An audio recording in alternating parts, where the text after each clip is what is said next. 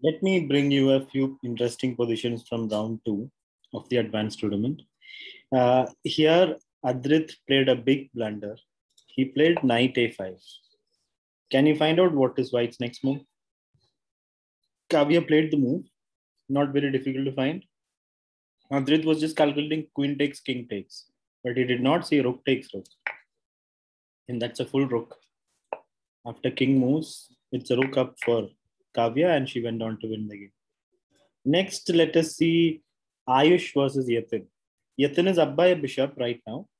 And here he played a move that he thought was good, but turned out to be a bad move. He loses all the advantage and white becomes even better after that move. He played bishop takes pawn. Of course, pawn can't take back because of the pin, but Yatin hadn't considered a response from white. Can you find out white's next move that Ayush played? Queen f3. Attacking the bishop and threatening queen f7. So queen f7 is a huge threat. So basically you have to defend against that. So Yatin went rook f8 and the queen went on to take the bishop. And now it's basically a pawn up for white. And Yatin had to fight for the draw and the game ended in a draw later. Next, let's see a funny little game. I say funny because the exact tactic happened twice. Now, Black hadn't developed his rook. Samrit hadn't developed his rook. He played some unnecessary rook moves with his rook still stuck there. And he tried to develop it now, but it's too late. Can you find out white's way to punish Black? Yeah, rook h8. And after king moves, the other rook comes in and the rook is taken. So instead of that, instead of rook d8, Samrit had to move the king. He had to move the king out of there and develop the rook that way. But yeah, he did this and he lost the rook. Now, the exact thing happened towards the end also. Like here, he played rook e3.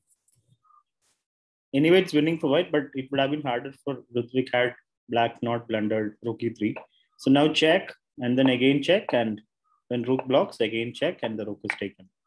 So the two rooks overpower one and Ludwig went on to win the game.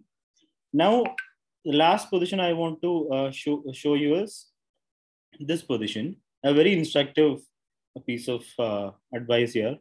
Basically, Shankar is up by a pawn. Shankar has pushed his pawns nicely and he has an extra pawn and his rooks are active behind pawns. Here, he played a move that threw away the advantage. The game became a draw after takes. Takes, and now it's just a rook and game with 4 versus 3 with the white king active enough. And Idan was able to hold Shankar to a draw that way.